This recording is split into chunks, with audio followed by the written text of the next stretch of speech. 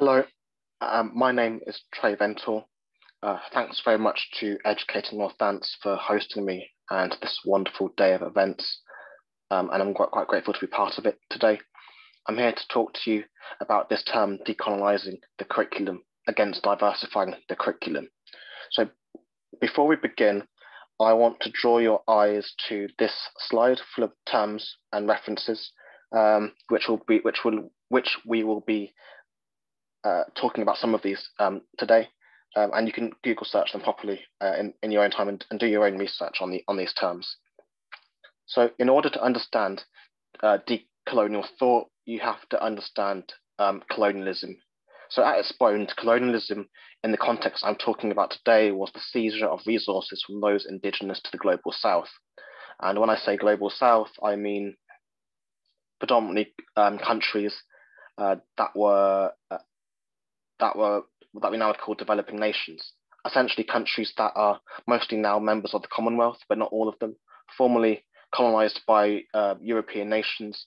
And through this colonization, Western knowledge was embedded into the global society, and theft was not just that of land, but also intellectual theft of languages and whatnot.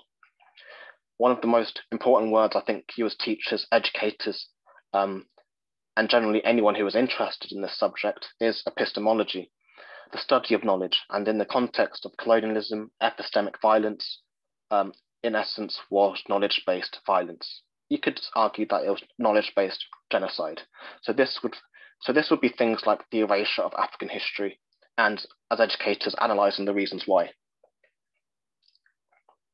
So through knowledge production, this was used to dominate peoples in the global south. Knowledge was one of the ways the oppressor oppressed the oppressed. One way was through the Western knowledge canons of art, including literature.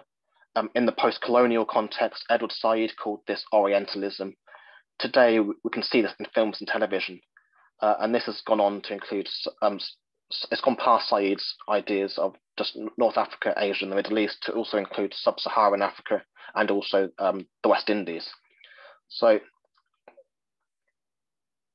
looking at pushes to decolonize the curriculum, especially amongst student activists and universities, student unions and universities should be doing everything they can to decolonize.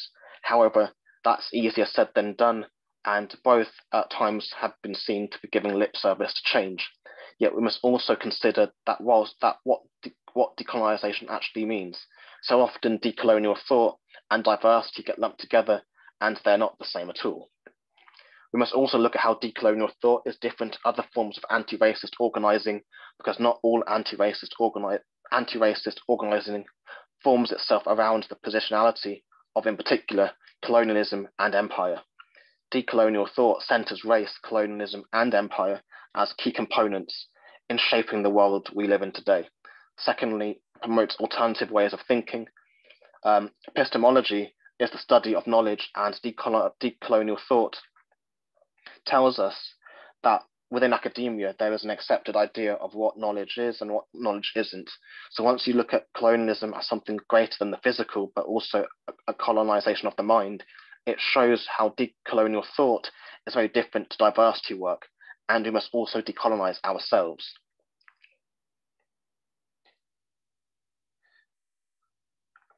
Decolonization has a history behind it that goes back decades and is rooted in independence struggles, ending in 1945 with the Pan-African Congress, where African leaders, activists, and colleagues were in the fifth meeting to talk about the decolonization of the African continent from its imperial powers, essentially demanding an end to colonial rule and racial subjugation. So if decolonizing the curriculum was just about diversity, it would make it a lot easier, but it's not. Epistemicide is a very real thing, and we can see it happening still today. One such example being in how knowledge gets presented, what counts as knowledge, the essay, the journal article, and so forth. Very much a language deep rooted in whiteness. It's about how we produce knowledge and present it as much as the knowledge itself. Better yet, how we critique it.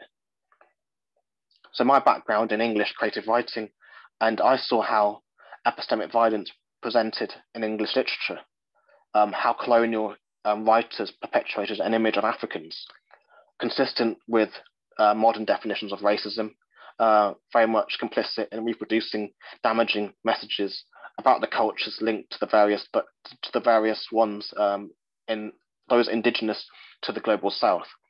Decolonial thought on English and creative writing is about positionality of those authors and how stories are being told. It's also about showing alternative forms of knowledge to the Eurocentric, especially from academics, revolutionaries, and thinkers who are not white and or from Europe. So in decolonising, we are not erasing history, but we are putting back the dignity that was taken. And we must look at things like BAME as well, because when we think about decolonial thought, we must also consider language. It's fundamentally studying a system that is white supremacist in its design and pulling it apart. And this goes way beyond curriculum with our critiques of white supremacy in the curriculum, censoring race, empire, and colonialism at the nucleus. So, however, in discourses about decolonial thought, we are challenging whiteness. Every time you ask questions in this nature, you are challenging the power structures in society, in this case, the education system. So in this, I know that the university as a concept was built off the backs of enslavement, land dispossession, and colonial plunder. They were not designed to accommodate people of color. So now I see people of color with a university education working in universities in academic spaces as ethnographers of higher education. I would say the same thing about people of color as teachers in schools, also people of color in schools in non-teaching roles as well, and in FE colleges. They're also ethnographers of education. The racism that came out of colonialism, patently anti-blackness, and the history that gave scope to it has a lot to answer for. And because of colonialism, I'm here to speak to you today. That my grandparents came to this country in the late 50s and early 60s as children/teenagers as part of that Windrush generation. My grandparents were born in colonial Jamaica and Grenada in what was the colonial British West Indies of the 1940s and 1950s. Grenada was not made independent of British rule until 1974, and the same with Jamaica in 62. When we think about colonialism, that is not ancient history at all. Additionally, you will find many students that have stories about family members like mine, and they may also speak of a hyphenated identity. And for many of us, this is what Du Bois called a double consciousness, that we exist between the hyphen or on the hyphen. So you could be British and Caribbean, but not really one or the other. That you feel that you're both.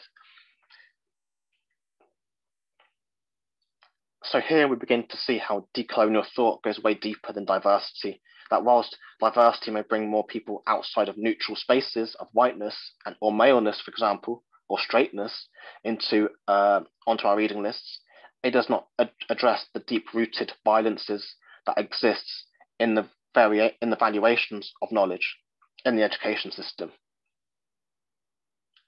And this is what Kavita Bernot has to say about diversity. So you can pause that at your pleasure.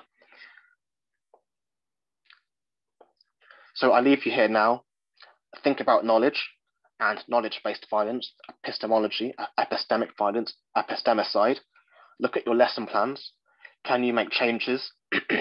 Think about whose points of view are being centered, whose voices are being given more scope than others. And ask yourself if your school, college, or university is conflating diversity with decolonial thought, and if they are, what can you do about it?